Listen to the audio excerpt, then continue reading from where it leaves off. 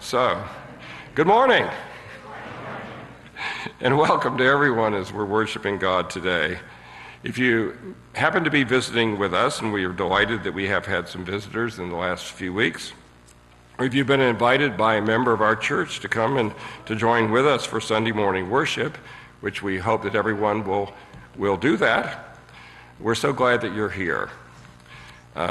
Also, thank you to everyone for signing in as you come in, just in case we would need to do contact tracing. This is the time of year when the clocks change, and if any of you showed up an hour early for church, is anyone brave enough to admit that? Okay, good. We all got our clocks right. You could consider that a spiritual discipline as you sit out in the parking lot for an hour.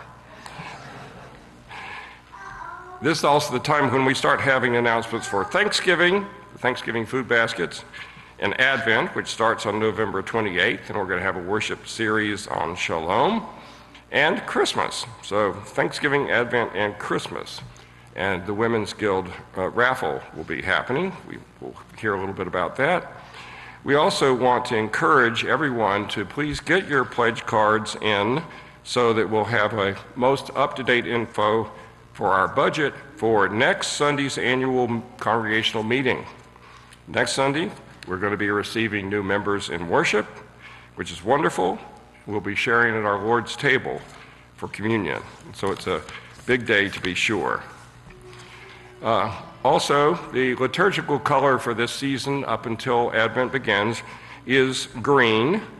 And there are liturgical reasons for that, but in our part of the world, it also, I'm sure, represents the Green Bay Packers. And I'm going to continue to wear my red tie. See? As long as the UW Badgers continue to show up like they did yesterday against Rutgers. Of course, 52-3 may have upset some of our many New Jersey friends and my former church members, and that makes me so very, very sad. Right. Friends, we have a very special announcement. Judy Scupian is going to share with us. Good morning. I hope you all are as excited about the raffle this year that we, as the Guild ladies are. We decided that due to the circumstances of COVID, that we at least could do a partial raffle. The meal will not be held for, one main reason, safety, but we decided that we could do the raffle. So starting today, you've probably seen in the newsletters and the bulletin before that we are going to start selling raffle tickets, and I've already sold some this morning. There are 6 for $5 or $1 for one ticket. And we are going to have this just an in-house raffle. So yeah, you're more than welcome to sell tickets to your family and friends, but it's going to be a smaller group this year. We're also asking for everybody who wants to take part in this to, we're accepting prizes.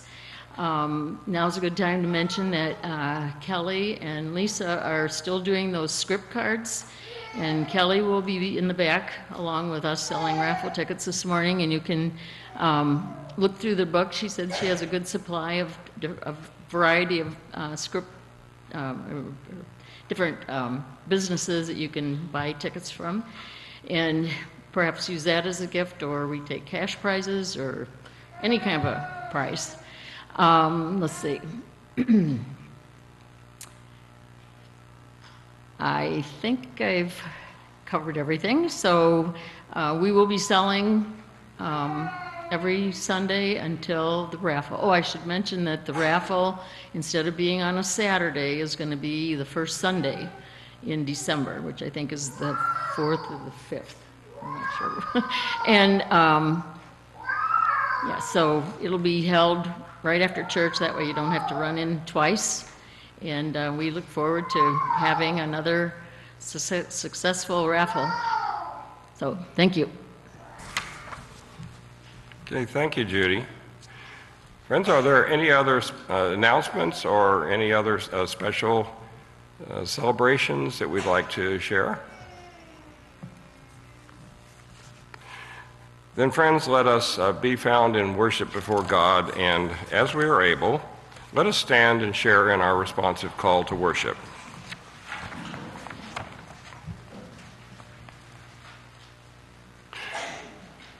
What joy it is to be in worship together. For wherever we are, God draws us near to each other in faith. We come from very busy lives, filled with both joys and difficulties. Welcome to this time, an awareness that God will ease your burdens and celebrate your joys with you. We seek to discover hope and peace and purpose in our living. Whatever has happened this week in your life, know that God is with you and offering you peace, renewal, and blessing. Thank you, God, for accepting us as we are and for helping us to be thankful for this community of faith in which we are loved, we are supported, and we are welcomed always. Let us worship our God.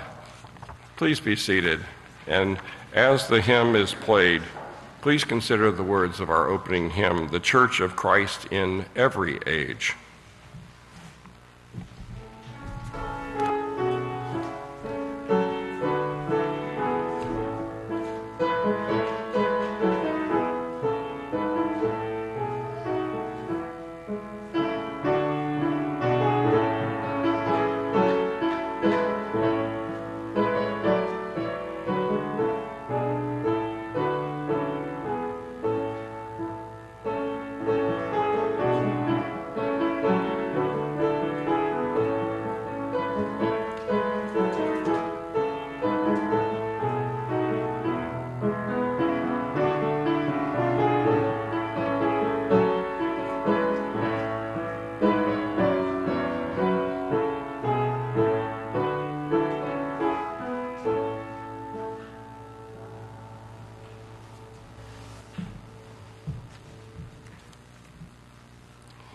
And for our prayer of confession, as we are able, let us stand and share together.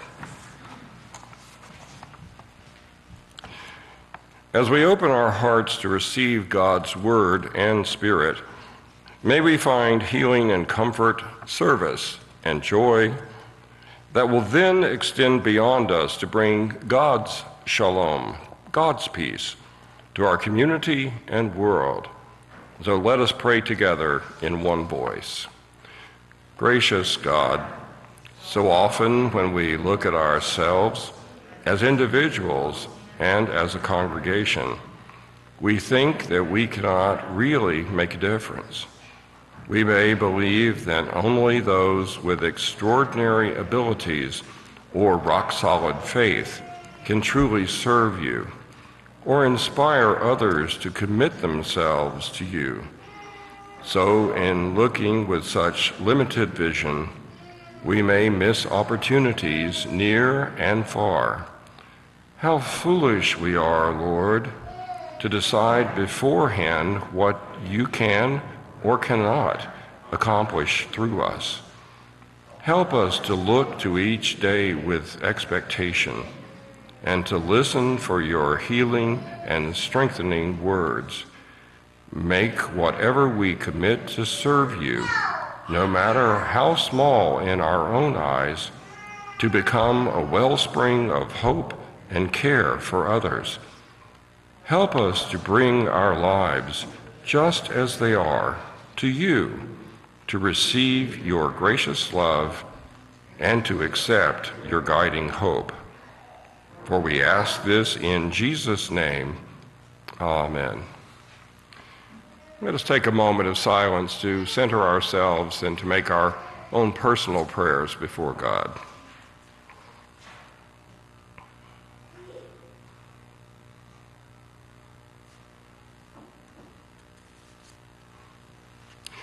Friends, God has blessed each one of us with unique talents and a hope that will not fail us. With joy, we bring our lives, our talents, our hopes, and our dreams as gifts to God. We are blessed by God's absolute love for us. We rejoice in that love, and in it we find healing and purpose. Amen. Please be seated.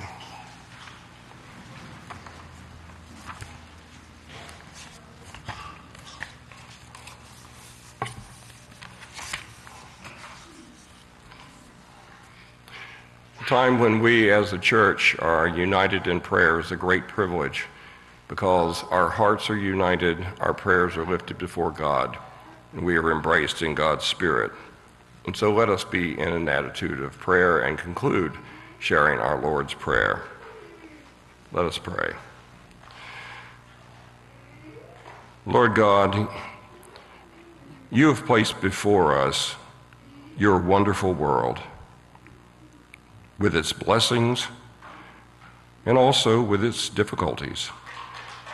You have called us to be people of peace, people who will work for you, offering our lives and our talents and our perspectives and our gifts and our understanding, all in your service. But sometimes, O Lord, we do hold back from trusting in all these gifts you have given to us. We wonder if they'll be enough to make a difference. And we become caught in a trap, believing that only the largest talents and the boldest personalities and the most public of gestures and the most applauded of actions truly have worth. So forgive us when we slide so easily into our own anxieties of being inadequate. For each one of us has been blessed. Each one of us is called to be a blessing. There are no small or insignificant ways in which you move us to bless others and to use our faithfulness as a witness to your presence and love. So free us from our fears of not being enough or not having enough, and help us to joyfully place our hopes and dreams and our lives in your care. Oh God, our prayers are truly one of the ways that we do make things change. And now, in the silence of our hearts, in the prayers that we share with each other, we lift up situations today throughout the world, in our nation, in our own community, in our individual hearts, in our families, in our church. We seek your restoring mercies. We ask for your comforting power to help us to feel that those same mercies and energies active in our lives will remind us that your love is being poured out on all people and through us to all people. Holy God, we pray that in this time of worship, in our lives going forward, that you will continue to strengthen us and to encourage us to move forward in ministry that we do together, that we'll seek to be faithful in ways whenever we hear your voice calling us to follow. For we ask all these things this day and always in the name of Jesus, who taught us when we pray to pray together this prayer.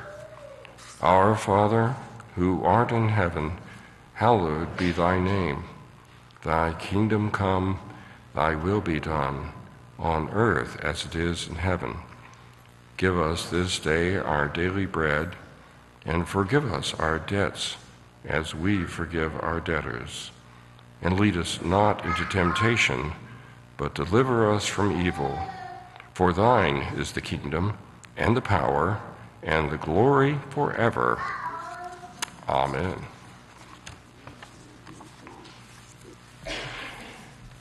Friends, in these last few weeks before we begin the season of Advent, the beginning of the Christian liturgical year, we continue and we conclude our journey through the Gospel of Mark.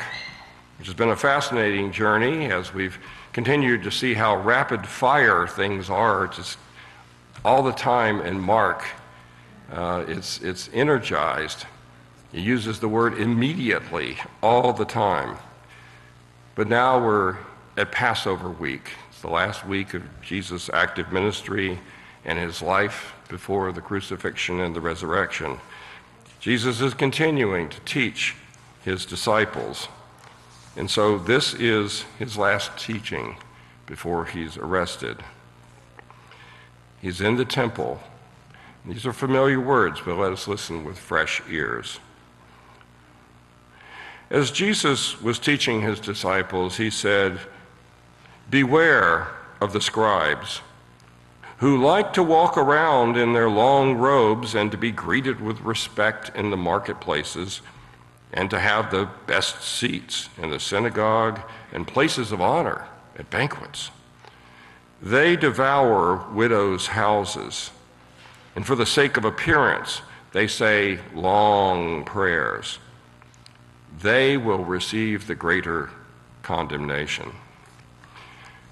Jesus sat down opposite the treasury, and he watched the crowd putting money into the treasury. Many rich people put in large sums. A poor widow came and put in 2 small copper coins, which are worth a penny. Then he called his disciples and he said to them, "Truly, I tell you, this poor widow has put in more than all those who are contributing to the treasury. For all of them have contributed out of their abundance. But she, out of her poverty, has put in everything she had, all she had to live on." May God bless to us this reading from God's Word in the Gospel of Mark. This is a rather familiar passage. It's one that even has a name that tends to resonate with everyone, the widow's mite. It often gets pulled out, to be honest, at stewardship campaign time, but we're past that. It's a familiar incident. This also occurs in the Gospel of Luke, with a poor widow, we're told, who comes to put in her last 2 coins, small coins, into the collection pot in the temple. Now, this passage is often interpreted and often misused as an uncomfortable stewardship sermon by many preachers, suggesting that true faithfulness means giving all of your financial wealth to the church.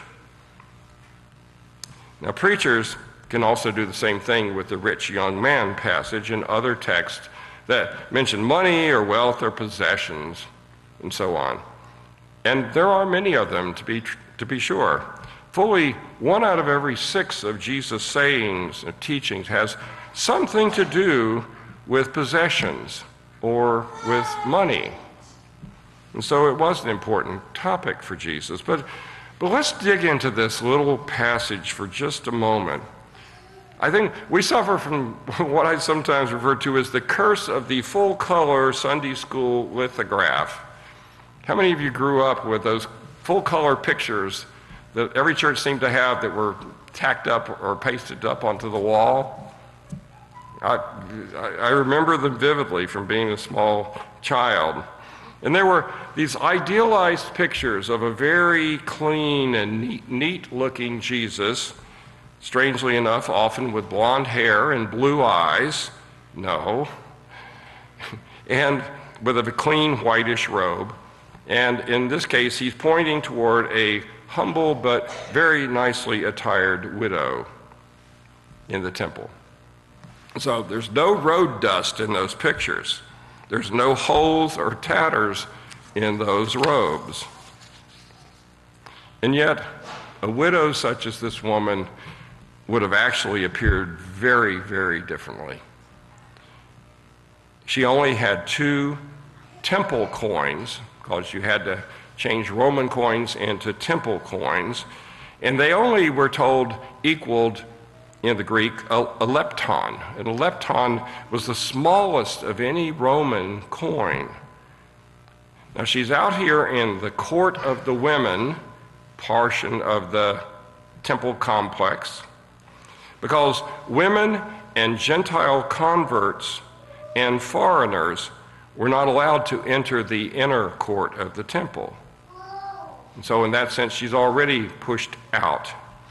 And she's putting in these coins into 13 huge metal pots, shaped like this and very big, so that when you put money into them, they would clang for everyone to hear.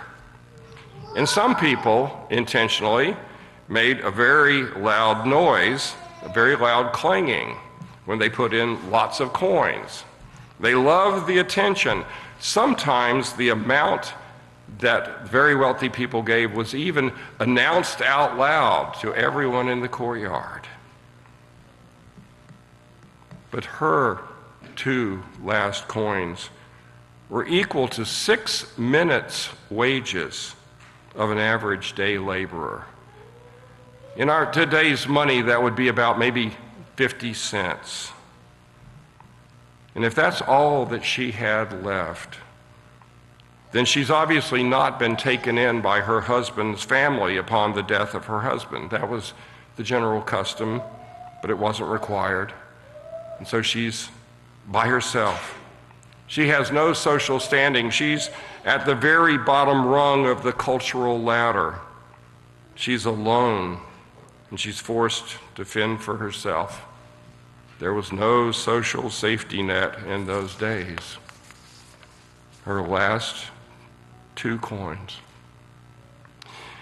It's little wonder then that all of the prophets, you've been studying the prophets in the class on Sunday morning, all of the prophets placed the care of widows very, very centrally in their list of things that a just culture should do. And those who turned away the widows, they were profoundly condemned by the prophets as being those who spoke words eloquently of their religion, but they lived without faith in real time. There's a wonderful Episcopal priest, Barbara Brown Taylor, who was a very significant theologian of our times, of what really matters in our culture. And she reflects on this passage. She says, nowhere in this passage does Jesus praise the widow for what she's doing. He simply calls his disciples to notice her and to compare what she does with what everyone else is doing.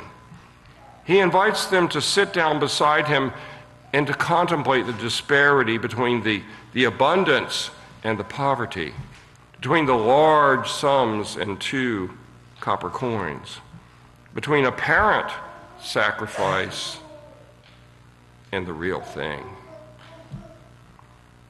He does not dismiss the gifts of the rich. He simply points out that the major characters are the minor givers, while the minor character, the poor widow, turns out to be the major donor of them all. The teachings of Jesus, the last teaching of Jesus. What we can assume about this poor widow is that she is not being forced to give those coins,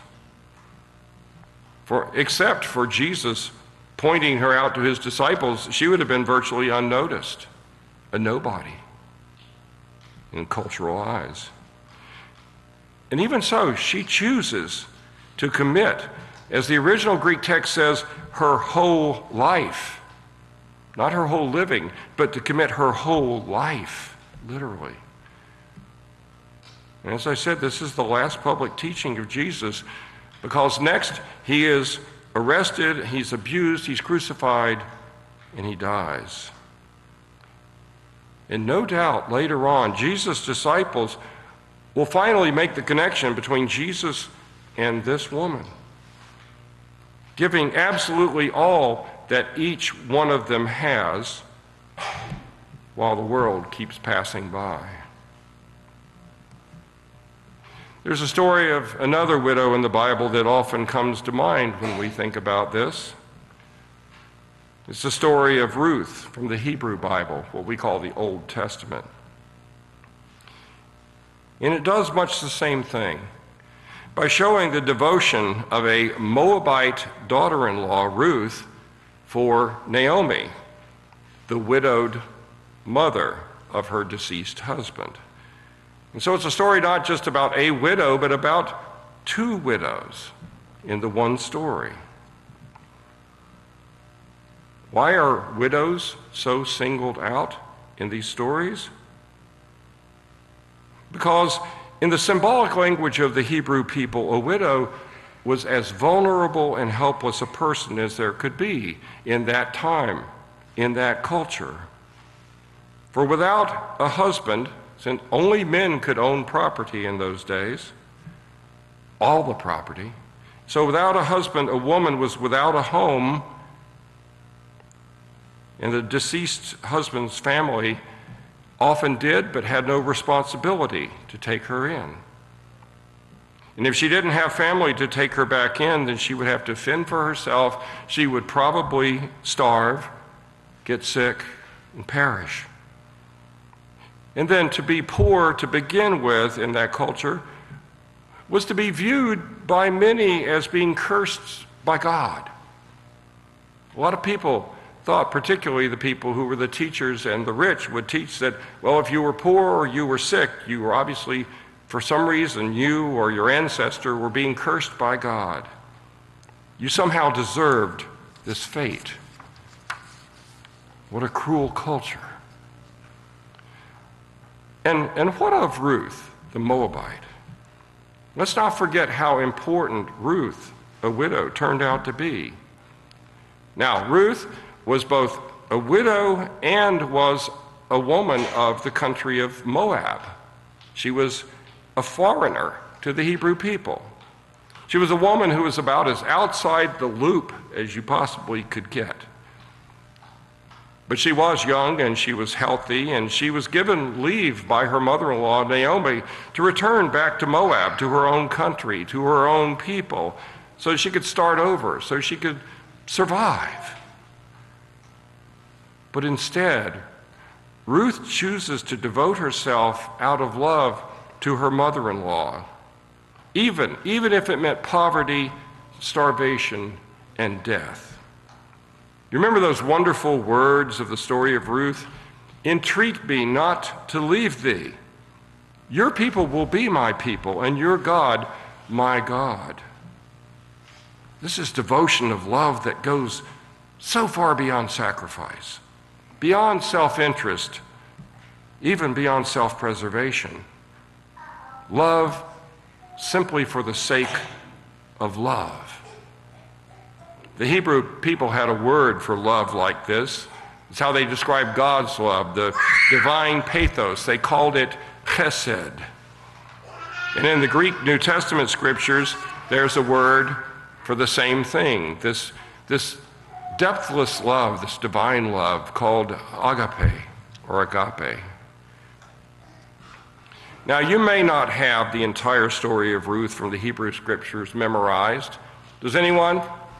If you do, come up here and recite it. Okay, not all of us have it. But let me refresh your memory about a few details about the story of Ruth. Now, when her relative Boaz publicly proclaims in the marketplace to witnesses that he is choosing to take responsibility for Ruth, the relative of his kinsman, to receive her into his household, to take her as his wife, he is blessed by all those around him. And this is some of what they said. May the Lord make the woman who is coming into your house to be like Rachel and Leah, who together built up the house of Israel. May you produce children in Ephratah and bestow a name in Bethlehem. Where have we heard those words before? And later in the story, so Boaz took Ruth and she became his wife. When they came together, the Lord made her conceive. She bore a son. And the women said to Naomi, her mother-in-law, "Blessed be the Lord who has not left you this day without next of kin, and may his name be renowned in Israel. He shall be to you a restorer of life and a nourisher of your old age. For your daughter-in-law, who loves you, who is more to you than 7 sons, has borne him." Then Naomi took the child and laid him in her bosom, and she became his nurse. The women of the neighborhood gave him a name, saying, "A son has been born to Naomi." They named him Obed. And Obed became the father of Jesse, and Jesse was the father of David. As they say, the plot thickens. So the faithful woman Ruth, the widow, a woman from outside the Hebrews, became the direct ancestor, the great-grandmother of King David, a family that was nurtured in Bethlehem, Ephratah. And who was a descendant of King David that also was born in Bethlehem, Ephratah?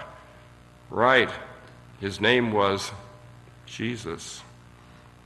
And so Ruth, this outsider, this widow, this Moabite, this foreigner, out of her devotion of love to Naomi, became the direct ancestor of Jesus. Because of the faithfulness of a widow, Ruth, Jesus came to be. So for both Ruth, for this woman in the temple, their society didn't allow women to have power or to speak out for themselves or to be boisterous or arrogant. They had to conduct themselves quietly. But how their quiet boldness comes through. The boldness of a temple widow to give everything, to give her whole life, everything that sustained her, to give that as an offering to God out of faith. The boldness of Ruth to choose an uncertain future and to enter the threshing room where women did not go. These women may have moved quietly, but they were not. They were not sheep. They had a deep knowledge of who they were in God's eyes, and they acted on that conviction. 2 women, Ruth and the woman with the 2 coins, 2 widows considered powerless, considered humbled to the ground by life. They have become 2 of the best-known women in the history of the world. An example that inspires and challenges us to ask, what is it that we really believe? And to what does that belief commit us to do and to be? There's a pastor named Reverend Bob Olmsted who spoke of a seminary professor who made major contributions to scholarly and ecclesiastical life. He went on a seminary retreat that was being led by this professor. And at the retreat, he says, people went around the circle and they told why they were there. They told what factors had impelled them toward a life of service in the church. And he describes one participant. When we got to him, he said that he was there because of Miss Willa Brown. Now, who was Miss Willa Brown? Was she a distinguished preacher? Was she a wise teacher? And he said, no, Miss Willa Brown was the little old lady who always sat alone near us on the pew on Sunday morning. And during the service, when I had settled in with my parents for that long, boring sermon, Miss Brown would secretly smile at me and pull out a piece of the best tasting chocolate in the history of the world. She always had it, just for me. And each Sunday, that was the most tangible, visible, sacramental expression of disinterested, unreturnable love I have ever experienced. I am here today serving in the church because of Miss Willa Brown. You know, when we talk about the widow's mite, we're not talking about might, M-I-T-E, something tiny. No, we're talking about might, M-I-G-H-T, strength, holy love, a real power in a world that's shallow and transient so often in its values. And with such love comes hope, and with such hope comes faith. When you think about it, we almost know nothing about the widow Jesus pointed out in the temple. And Jesus doesn't interact with her, and it seems like we hear no more of her, or do we? Is not this story about the widow and her 2 coins, the widow's mite, isn't that one of the best known stories of a woman in the Bible? Doesn't the term, the widow's mite, immediately create an image of us, even if we don't know her name? Isn't she the very archetype of giving out of the deepest places of your heart, of all that we have, to the work and worship and service of God? Yes. This poor widow of first century Palestine is long past, and yet her act has become a symbol and an inspiration for all time and for all time to come. This widow's might is a might as in strength, because she knew who she was as a child of God, and she knew who God was. And such persons as this make a difference in our world. They make a difference in our faith, often without ever intending to be such an example or an inspiration. In the 20th century, there was a French Jesuit priest and one of the most reflective thinkers of all time named Teilhard de Chardin. And he once said that the greatest evil in the world is the refusal to use the power for good that God has put within us.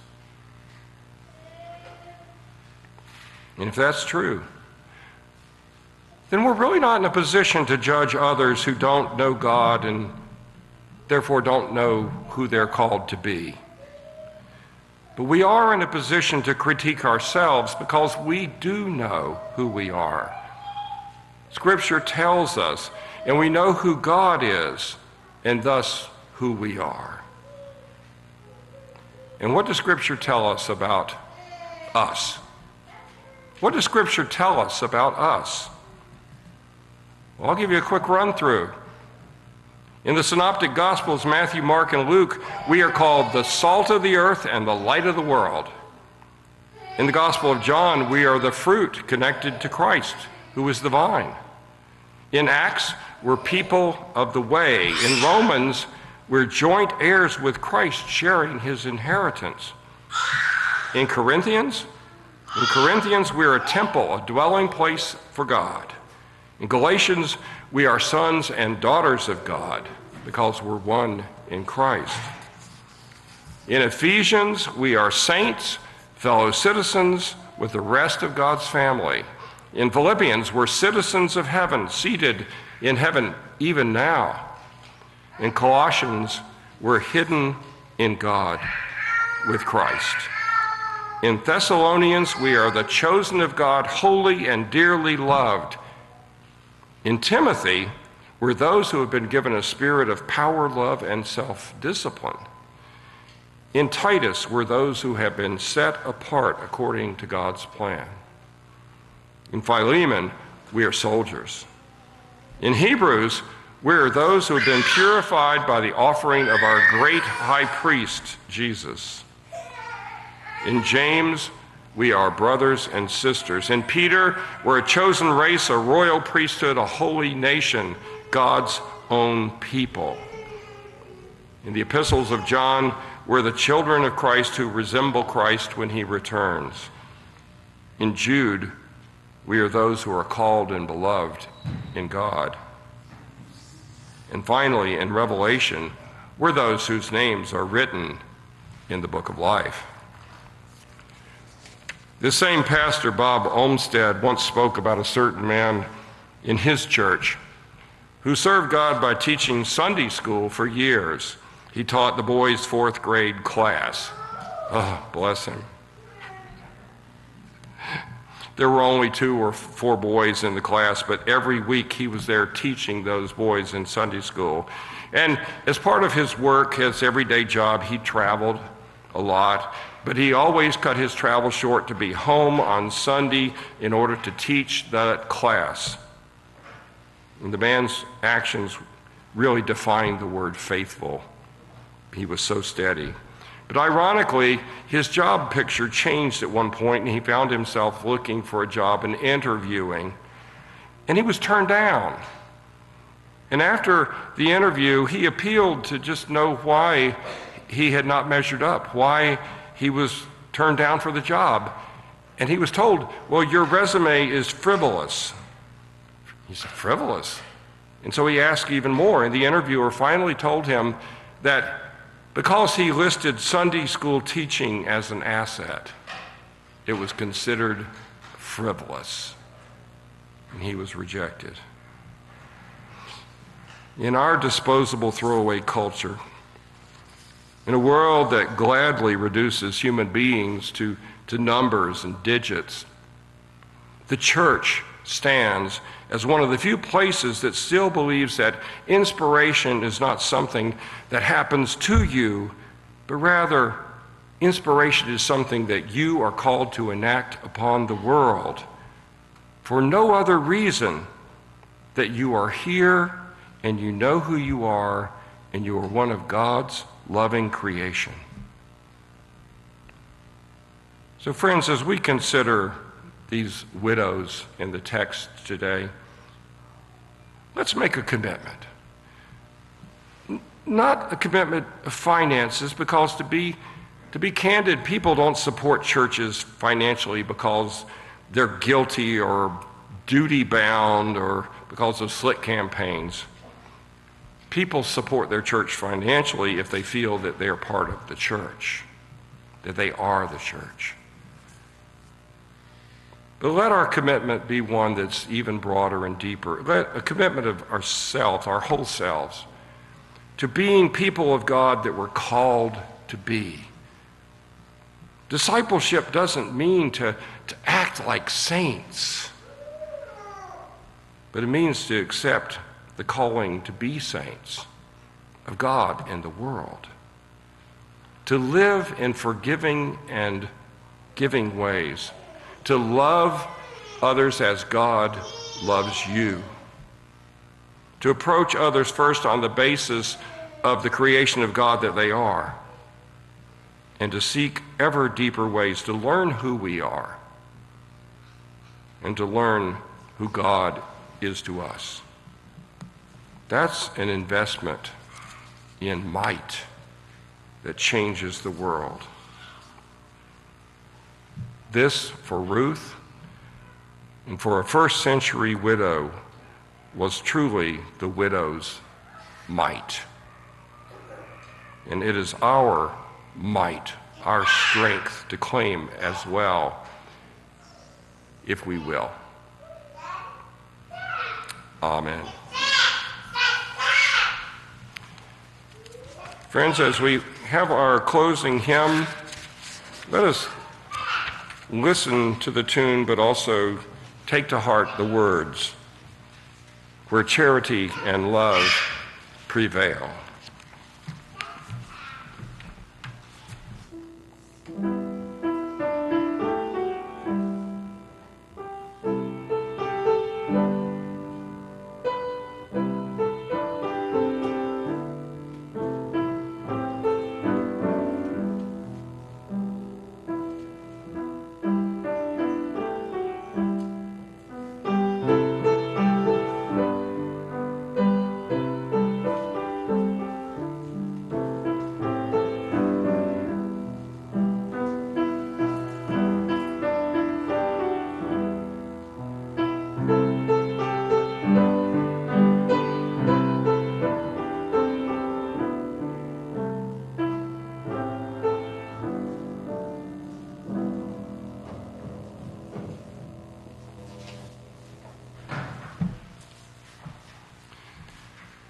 So friends, let us go forth now into the world. Let us be for one another as Ruth and Naomi were for each other. Let us be as the inspiration of one who gave her whole life to God. Let us go on the journey together wherever it may lead us, wherever God may call us. And so share the gifts of God with the people of God. Be gentle, but be bold. Be courageous. Be trusting. For God will be with us this day and every day. Amen.